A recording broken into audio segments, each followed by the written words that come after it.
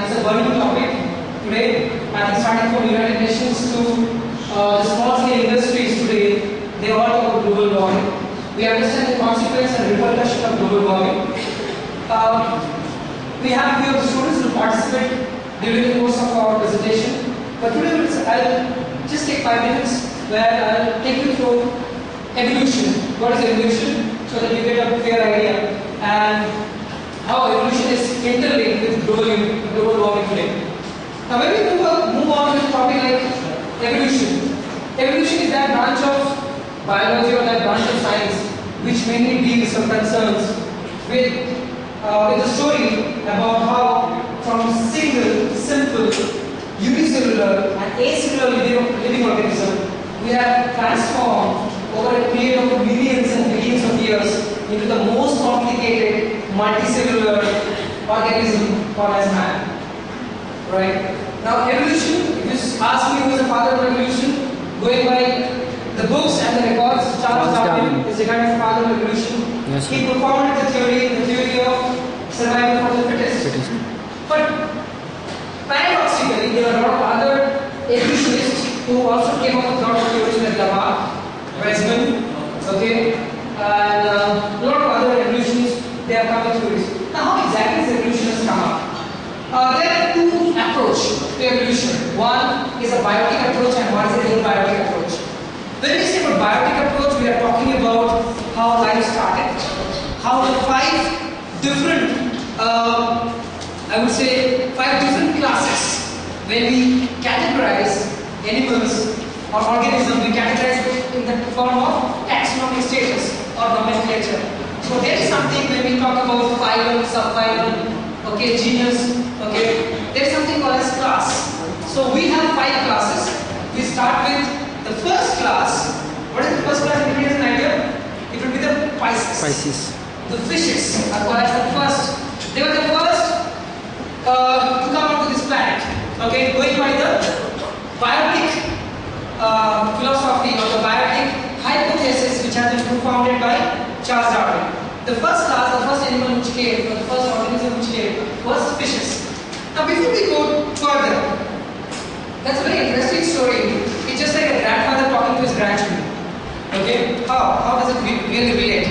Now the first fish did not just born out of nowhere. There were a lot of phytoplanktons, there were a lot of zooplanktons, from where there were a lot of ebions. These are microscopic organism which has evolved over a period of millions of years. So the first fish which was into the aquatic environment, they started thriving, the population started thriving in a big number. Why? Because they got 3 very important things. They had enormous amount of food, they had enormous amount of oxygen which was dissolved in a molecular form, okay, and third most important thing, they could continue their generation in terms of reproduction. Now what happened? Let's take an example of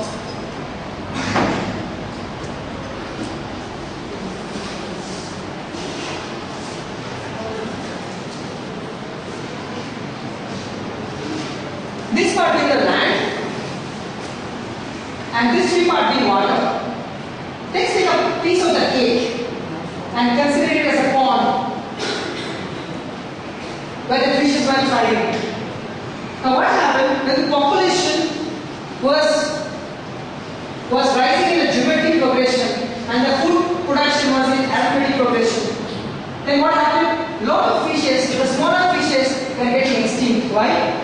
As per Gregor John Mendel, father of genetics, he said dominant animals will be always thriving, okay, over the recessive characters. So smaller fishes, they found it was getting difficult for them to collect food to survive. Just like you take a small family here, where you find there are some students they will not be able to talk, they will be dominated by other students. Okay, so the small fishes, they understood that it's high time we move on from the water towards the land.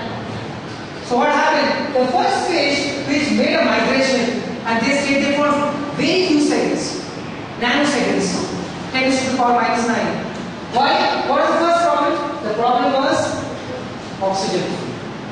So what they did? They understood that they cannot breathe onto the land because they were surviving here by the help of gills. Okay? So what they thought that yes, we need to modify our respiratory organ. They understood this. And that carried on down their generation, and after a lot of generations, then there was a fish which started really coming onto the land, staying there for some time, and again going back for reproduction, for continuation of the species. Right? Now you may wonder and ask me a question that, sir, you're telling all this, these are hypotheses. Do you have an evidence about it? What I'm telling is what Charles Darwin told the same thing. He said, yes, today also we have some fishes, and they are called as the fishes. They have something called as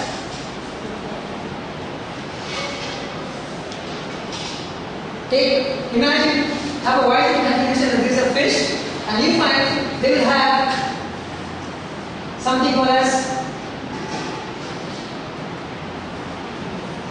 swim bladder. So this swim bladder was the lungs which was developed, okay, outside the body. Okay, this is just like maybe the people who develop submarine got an idea. So when they inflate it, they come over to the water, and when they constrict it, they go deep inside the water. So till today we have fish that are called lung fishes, and this is a fish which shows that the fishes really made a transmigration to the land. Okay. Now after oxygen problem was solved, then what was the next problem they had? To locomote, to move. So fishes used to move inside the water by help of fins. They were a small fish can maybe. But what the interesting part is how the fishes started moving onto the land. So their fins got modified into limbs. And after fishes, the next class that comes in evolution are called as amphibians. Amphi in Greek means both, those who stay in land as well as in water. So amphibians really solve the problem of oxygen, they really solve the problem of movement and grabbing food. The third most important thing was reproduction. The fishes were more comfortable getting inside the water and laying down their eggs. Okay? Let's come to amphibians now. In amphibians, today if you watch Discovery Channel, you find the seals. For breathing a little bit, they will come to the land, and there you will find a polar bear standing to hunt it. So they cannot stay more than 15 minutes inside the water. They need to come out and breathe. So seals or amphibians, particular crocodile, as you see. Okay. Now, anyway, so amphibians, you know. Now this amphibians, when the population started growing up onto the land because they were getting oxygen, they were getting food, population started growing. Now then after amphibians, which is the next? Anybody has an idea? After amphibians, we have not reached mammals yet. So reptiles. Fantastic. God bless. Okay, so we have something called as reptiles. What is called Jurassic Park? The movie was made because a time was there when the dinosaurs were the king of the animal kingdom. Today we are the king of the animal kingdom. Bajaj is the king of the animal kingdom. I am the king of the animal kingdom, right? Yes, sir. Man is the king of the animal kingdom. But a time was there when dinosaurs were the king of the animal kingdom. That's called the Jurassic period or the reptilian period. So reptiles, they started encroaching the land completely, fully. They started creating burrows, the serpents. Okay. Now then what happened at time when the population was so huge and lot of organisms were getting extincted because there was no diversity, right? For example, if there are a group of organisms